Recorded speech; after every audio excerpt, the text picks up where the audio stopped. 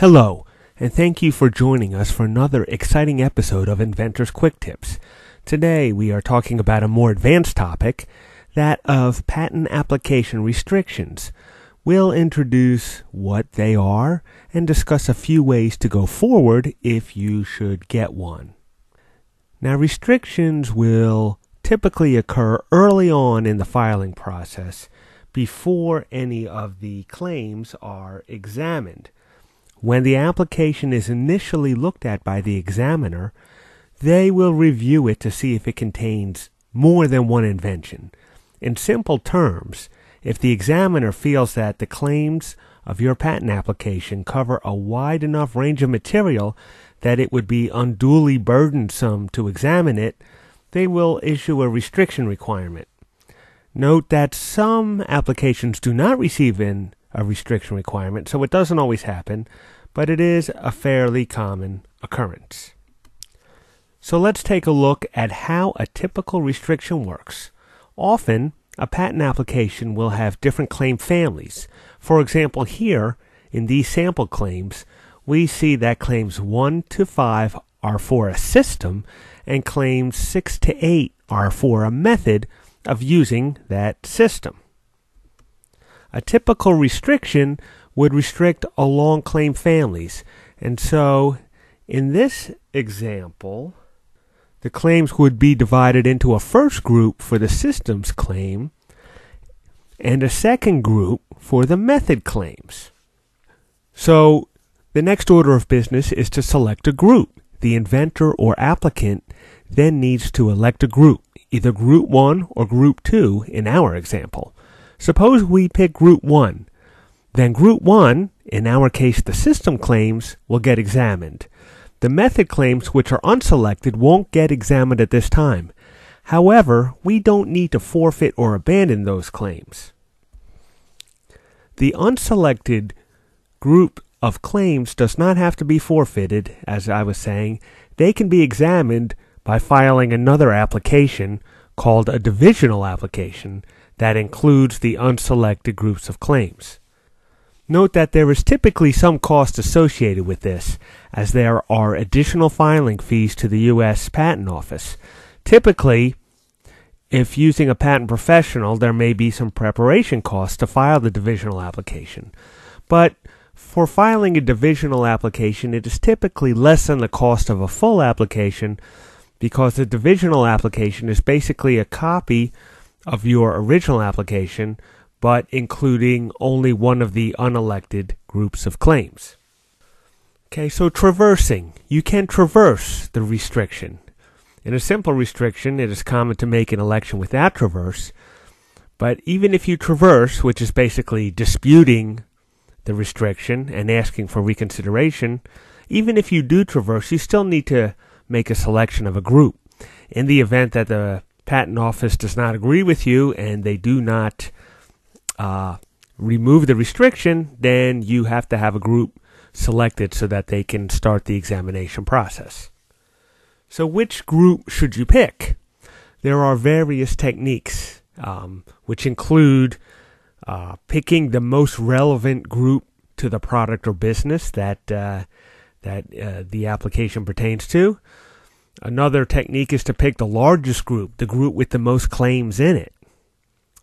Another technique is to pick the most detailed embodiments so that you have the most amount of things to work with to help get a patent application.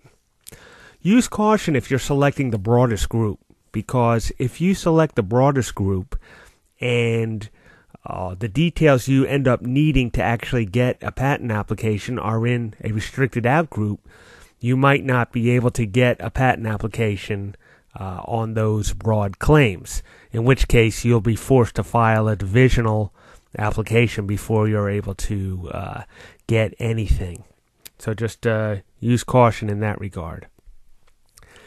Now, often, as I was saying previously, with a restriction along claim families, as with our example, the response is typically filed without traverse. And the primary reason, is to avoid additional discussion on the record. In other words, it's generally a good idea to not talk too much about your case prior to its examination, so the non-traversal avoids that situation. If you are going to traverse, you need to show why the multiple groups of claims should be treated as part of the same invention. And it may be worthwhile to do a traversal in what I call a Smithereens rejection, and we will talk about that very shortly. There's one other thing I want to point out, which is a visual restriction. A visual restriction is when the examiner restricts based on figures, not claims. An example would be where you get a restriction where it says you can either choose the embodiment shown in Figure 1, Figure 2, or Figure 3. Now the same strategy applies. It's up to the applicant to determine which figures to elect and which claims they correspond to, and the same criteria apply. What's most germane to the business, what has the most amount of features or parts that you can work with to try to get something allowed. So here is a Smithereens rejection, and this does happen from time to time. The examiner may restrict into multiple groups. And when there's a lot of groups, and by a lot I'll say more than 3, I call it a Smithereens rejection. This is a case where you may want to consider a traversal to see if you can get at least some of the groups consolidated.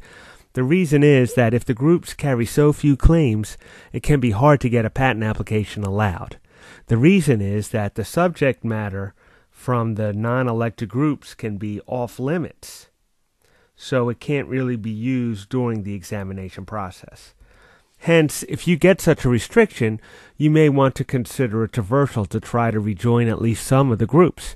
Here, our 8 claims are restricted into 6 different groups, which really hampers our ability to try to get an application allowed. So just to recap, restrictions are used by the Patent Office to reduce the amount of claims that will be examined. The original set of claims are divided into groups, and the inventor has to elect a group for examination.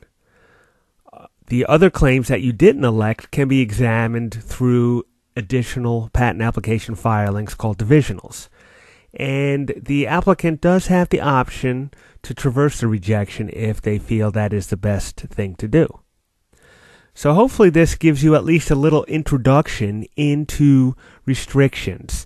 It's a fairly common thing, so if you get one, don't panic, but it's good to understand what it is and also to choose carefully what you're planning to elect, because especially if you're on a limited budget and you need to try to get something allowed, choosing which group to elect becomes very important.